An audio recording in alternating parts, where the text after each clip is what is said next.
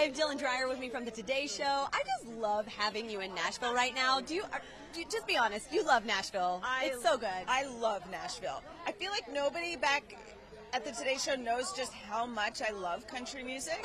I mean, this is just... Yeah, you don't have to hide it, by the way. No. You can tell everyone. And here, I just want to scream it from the rooftops. And, Little Big Town gave me a tour around Nashville yesterday. I mean, if I'm going to do it, I did it right. I mean, seriously, for real though, did they really give you a tour? So they took me boot shopping.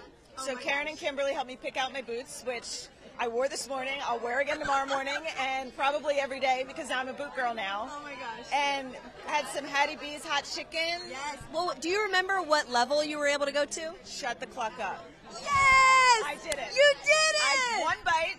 I did it. Awesome. Yes, I'm proud of myself. I'm super proud of you too. Did you have to have milk? I'm just curious. Milk does not work. That is the biggest lie. Okay. It just washed it more into my face and just made it hotter. Ice cream worked a lot better. Okay, see, I can get behind ice cream. I love that. Okay, what are you most looking forward to tonight? I can't wait to see the performances. I mean, as someone who loves country music, this is like a whole concert of all your favorites, you know? So I cannot wait, and I'm spoiled because I get to talk to all the winners after they win. Right. So it's like the highlight of the day, and I can't wait to just, while they're on that high, get to talk to them. Let me be a fly on the wall for a moment. When they came to you and said, Dylan, we have an assignment for you. We need you to go to Nashville and talk to all the people that you fangirl over. Yeah. What was your response? I didn't even think about it.